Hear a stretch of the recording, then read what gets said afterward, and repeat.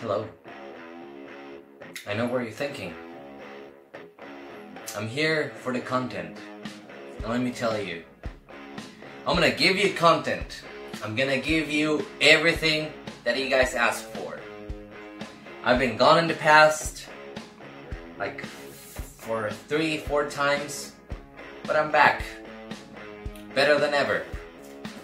And there was a comment like 2 weeks ago that I didn't see because YouTube, or well, just my phone decides not to tell me about any messages that I receive or any comments that I get. However, I'm here addressing another problem. And this is not a YouTube problem. This is going to be a quad hip related problem. What happened is that forever ago I did a video on hip clunking, hip snapping, hip clicking, and there was a kind person that left a message saying, hey, so should I focus on strengthening or stretching first? And I said, well, you should focus on strengthening. Now here's why. If you have any part of your body that is weak, you don't just want to stretch it because, well, it's weak, right?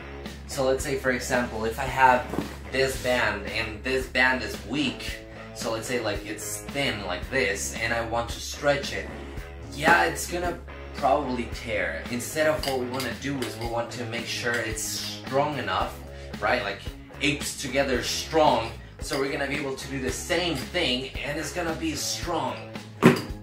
Now it might not be as flexible as before, but because we're gonna be working on our whole body, everything is just gonna feel good and it's gonna be able to I don't know how to explain it. Like, it's just gonna be this part where you're gonna be able to reach your full range of motion without having any pain. Alright, for this exercise, you can have a water bottle, you can have your dog, your baby, whatever you want. The goal is to go over it. So you have your butt, your back, your head, everything against the wall. And here, you're just gonna go over it. Ooh, that's hard, you know. Cheat a little bit more by putting it away. And you start to cramp. Why? Because you're weak. Well, I'm weak. You guys may be able to do it. That's a great exercise for not only your quads but your hips. Now, if we want to focus on the psoas muscle that we were talking about before, anything that goes above 90 is going to be psoas related. So, right now if you sit down like this with your back straight against the wall, that's 90. That's why this exercise works perfectly, right?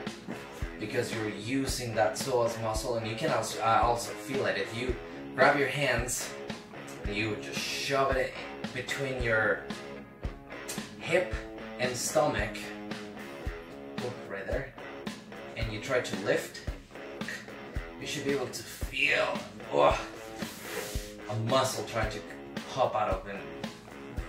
You should have muscles working there. But that's a great exercise that you can do basically all the time that you want. As always, keep dancing, have a great workout, and I'll see you in the next video.